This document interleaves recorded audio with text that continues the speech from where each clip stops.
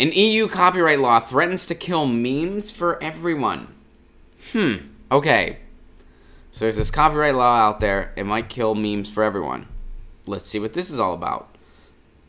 Pepe the Frog, the distracted boyfriend meme, and author's balled up fist are all under threat. No thanks. I do not want to let you know my location news site. I don't want to do that. So are reaction gifs, such as the one of a confused Zach. Alright, we get it. We all know what memes and gifs are. Okay.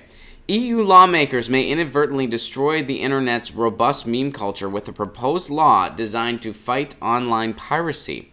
One article in the legislation would force online platforms such as Google, Facebook, YouTube, and Twitter to automatically censor copyrighted content uploaded by anyone who isn't licensed to share it. Activists say the law will effectively kill the text and photo jokes known as memes, which often feature images from copyrighted TV shows and movies. The law would also have a profound impact on the sharing of fan art, video game streaming, movie trailer reactions, and a wide range of pop culture-focused blogs created by users within Europe and beyond in countries such as the US and Canada. Okay, so here's the thing. In the United States, and I know everybody's laws are different in this regard, but in the United States, we have the First Amendment. We have freedom of speech. And that includes, when it comes to copyright law, that also includes some stanzas such as fair use. And fair use usually falls under, say you take a creation, basically you take a creation and you add to it. And you kind of make it your own creation, which one could argue that is exactly what a meme is. You take an existing photo, you add different things to it, words or so forth, to give it its own meaning. That's a meme, basically. That's essentially what a meme is. I would say that falls under fair use, no questions asked. Also, there's permits when it has an educational component. So if you're sharing political information, you're using a meme to get across a political point, I would say that certainly 110% falls within your First Amendment rights. And anything used to censor that would be a violation of First Amendment rights. Now, Facebook, Google, etc. are all private companies, so whether we like it or not, which I of course don't like it, they can censor whatever the hell they want. They should be public utilities at this point, but they're not. So people are saying this law could be disastrous. Many activist internet titans are condemning this. This is called the Copyright Directive.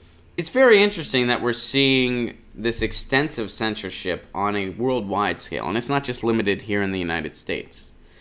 Because, you know, there's been a worldwide outrage about everything that's been going on the internet. And who are the people making this stuff? Well, citizens. We the people are. So the internet platforms would be... So this is Article 13. The Copyright Directive legislation is primarily designed to take aim at online piracy.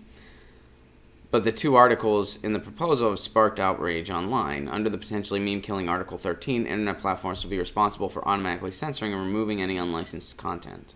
The internet platform will be legally responsible for any breaches, meaning the everyday user wouldn't be charged for posting a meme, you would just be censored from doing so altogether. Article 11 of the legislation has also come under fire for requiring platforms to pay a licensing fee in order to feature photos and links from online publishers. Opponents have called it a link tax.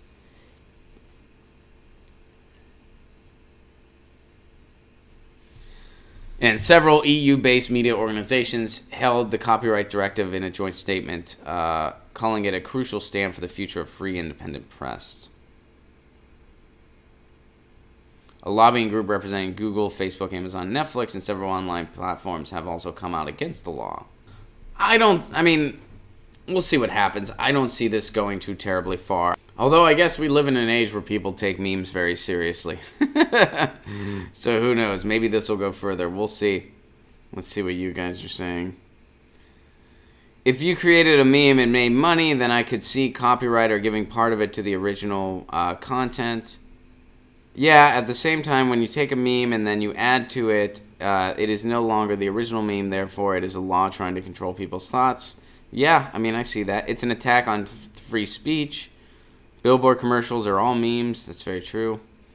It really got far. I heard so. Don't mess with my memes. Seeing Bernie arm wrestle Satan made me vote for Stein.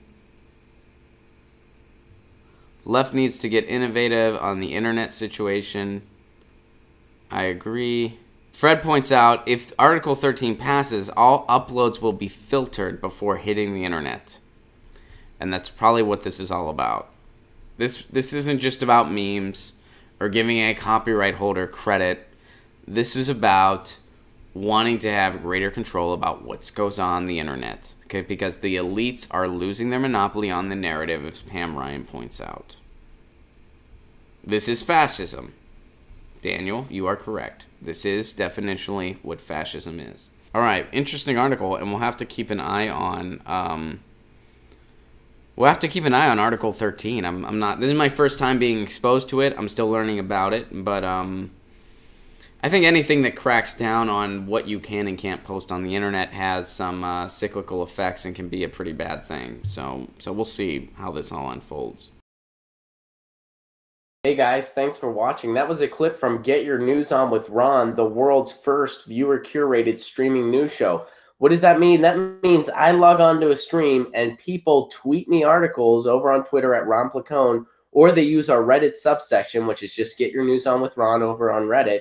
And that's how we build the show. I'm seeing all these articles for the first time. We are literally getting our news on together. Follow me on Twitter at Ron Placone so you can participate.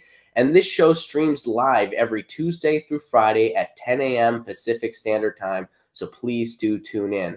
If you want to support this show, you can do so over on patreon.com/Ron Placone, where for as low as $1 a month, you get access to exclusive podcasts every week, exclusive videos, free tickets to shows when I'm performing in your town, and more for as low as $1 a month. Please do consider it. Thank you so much for your support. This has been Get Your News On with Ron.